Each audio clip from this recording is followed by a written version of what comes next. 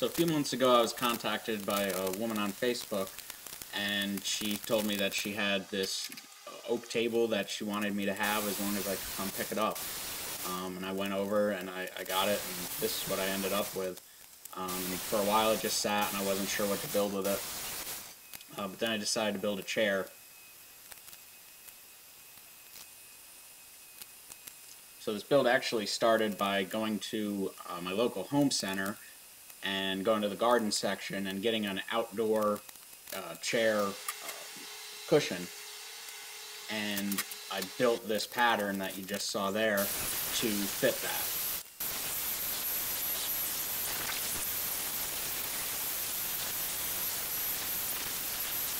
So what I've done is I just traced my patterns out and I'm rough cutting everything on the bandsaw. Alright, so we've got all our pieces rough cut, and I just want to take a minute to show you kind of how they're going to go together. So some of the pieces might not make sense right now, but like this here is your armrest, and then when we were cutting the front legs, see the back side of this wood is a little nasty. So when I laminate them together, this is going to be what's on the inside. I'm still going to sand it and everything and make it nice and smooth, but it's just probably not going to be as pretty as like this would be. So the way they're cut is we have a front leg and a front leg, and when these sandwich together, that kind of nasty wood ends up on the inside. Okay, so we got the nice stuff on the outside. And then it's the same deal with the back legs. So you can really see it on that one. That's going to take a lot of sanding to get nice, you know, and there's some little holes and whatever. And you'll never see those once we have it all together. And that'll be the back leg.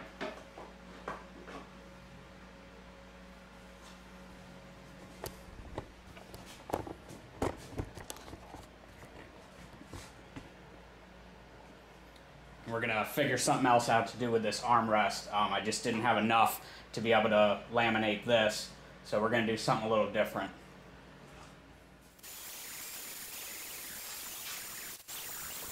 So I'm just sanding all the surfaces now, getting them ready so I can start gluing these pieces together.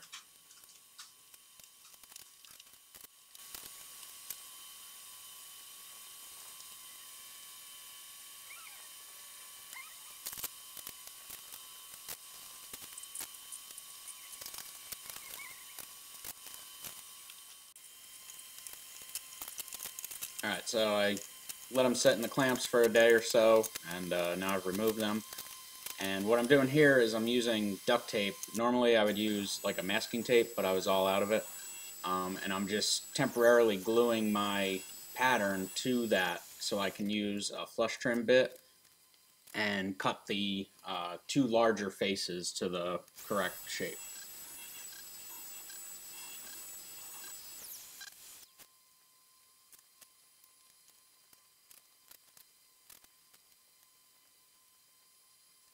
Now you could cut the ends with this also, but I find that you kind of get a lot of tear out, and it's just easier to do on the table saw, and I'll show you how I do that in a minute here.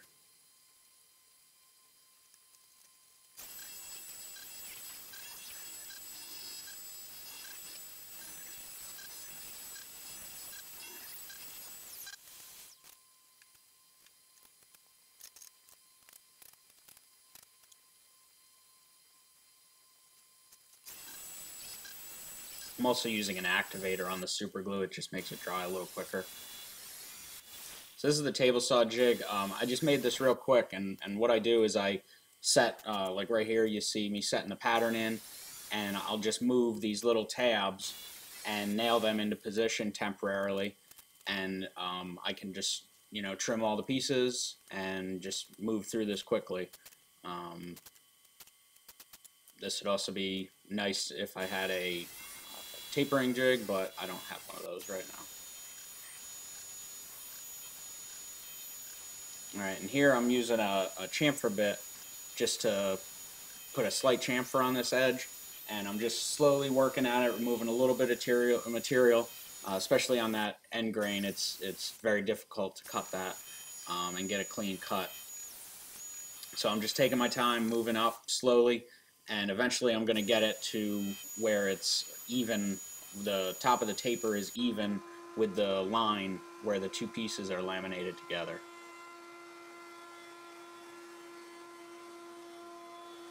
So this is my last cut here.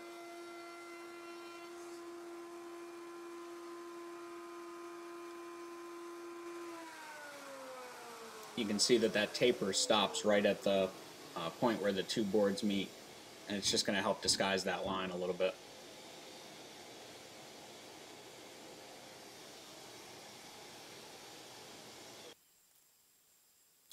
Alright, so originally my plan was not to use the domino joiner. I know that kind of gets a bad reputation with a lot of the DIYers. It's a tool that many people wouldn't buy because they are rather expensive. My original plan was to use some sort of doweling jig. I had actually ordered an inexpensive one online, and unfortunately it never showed up. We just got hit by a hurricane here, and apparently my package went missing somehow.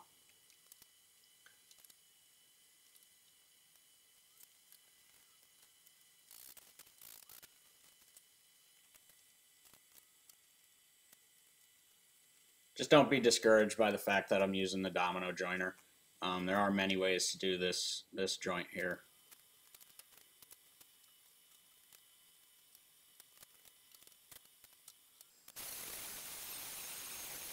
Alright, a little more sanding.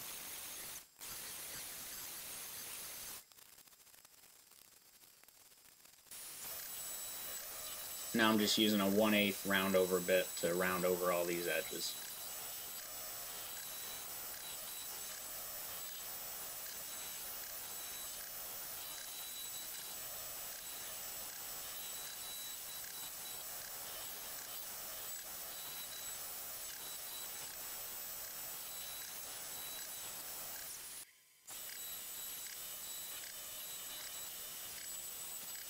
I do the bottom edge on the with the round over bit, but then I've got to use just some sandpaper to round over the rest of it.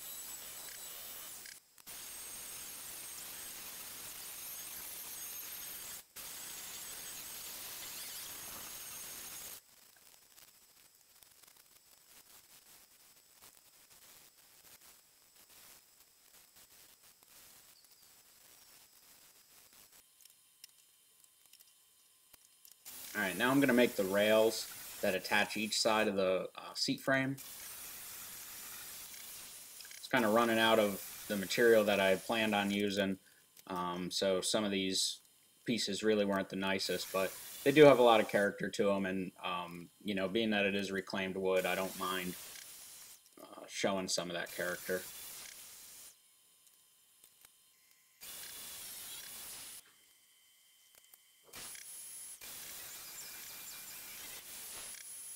The purpose of this was never to build something that was absolutely perfect. It was just to make use of some reclaimed material.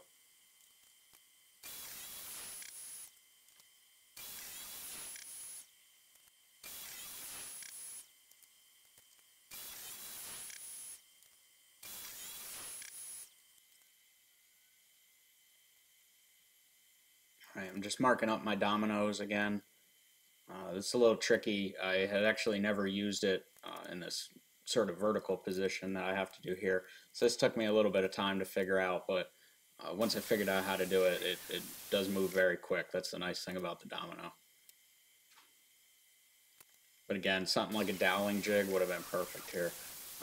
And really, it probably would have been faster since they're just very easy to use.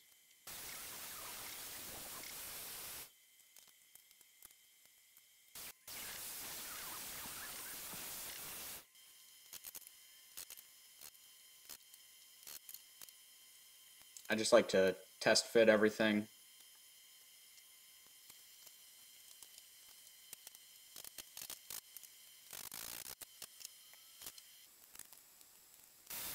These here are going to be the bottom rails. I only put 2 of them in, and that kind of ended up being a problem because it didn't really support the cushion. I don't ever show it on the video, but what I ended up doing was just adding a flat piece of plywood under there that will support the seat better. And I'll probably go back sometime down the road and add in a couple more rails.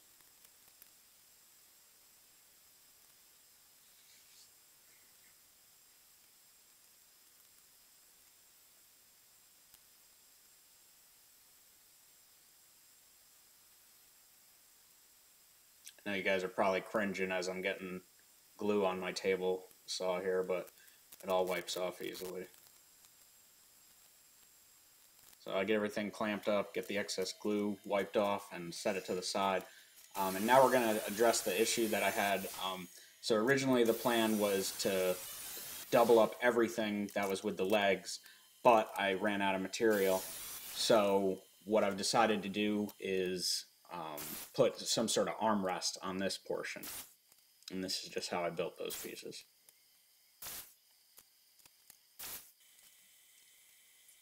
I'm just finding the taper on there quickly so I can match that taper to these armrest pieces.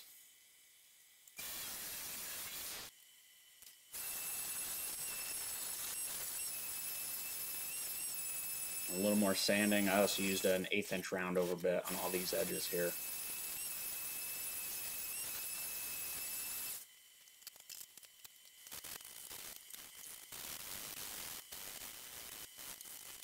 And just some final sanding again, and then we're going to get back to using the domino.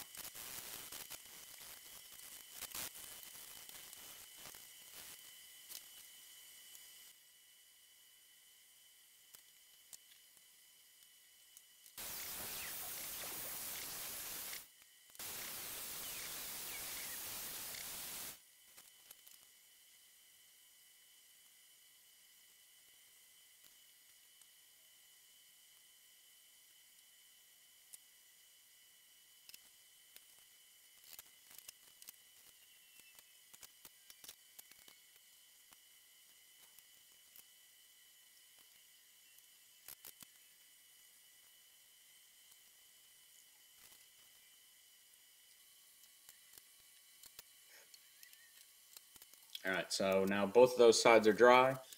Just go back through, scrape some of that glue off. I like to use a card scraper just to start to remove a majority of it. Come back through the sander. The bottoms of these weren't absolutely perfect. So what I did was I just used my track saw. This is a really inexpensive one. It's really a great tool. It's honestly probably one of my favorite tools that I own. But I'm just using that to square everything up. Just taking a hair off the bottom. And then I'm just using this little hand plane just to put a little chamfer on those edges. And then I'm just going to sand them smooth.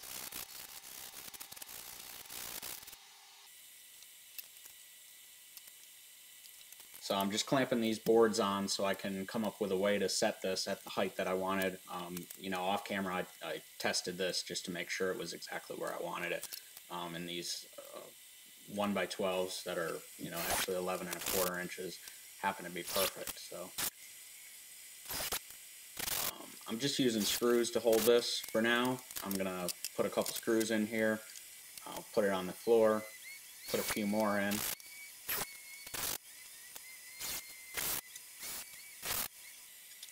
What I'm gonna do is loosen those up. I'll put some glue on, and then I'll just tighten the screws back up, and that's gonna act as the clamp.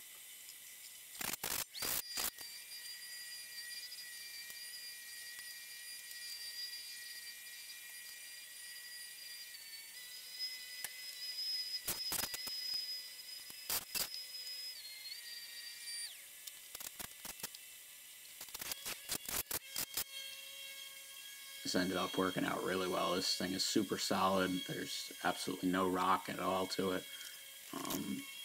We're just really happy with how this thing is coming out.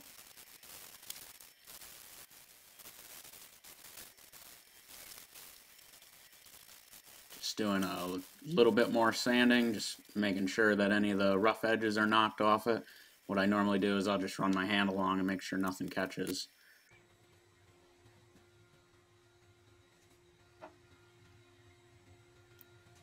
Obviously I had a million different options to go with for a finish, but I just decided to go with plain old shellac. I'm really happy with how it came out. This is the first piece of furniture that I've completely coated with shellac. Normally I would just use it as a sealer, but this came out great. It goes on really good.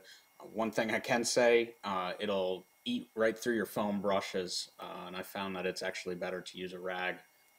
So I ended up doing that later on when I put a couple extra coats on.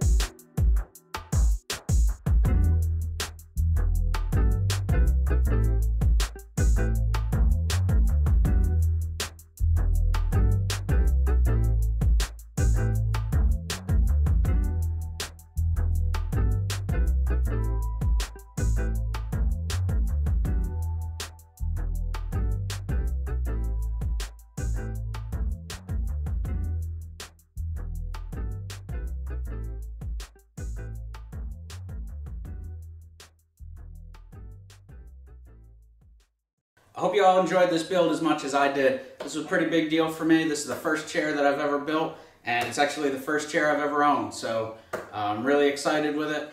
If you learned something or you just enjoyed watching the build, please give me a thumbs up and hit that subscribe button. I'd appreciate it if you guys would let me know what you think and leave any questions that you may have in the comment section. Thanks again, everybody. I'll be seeing you soon.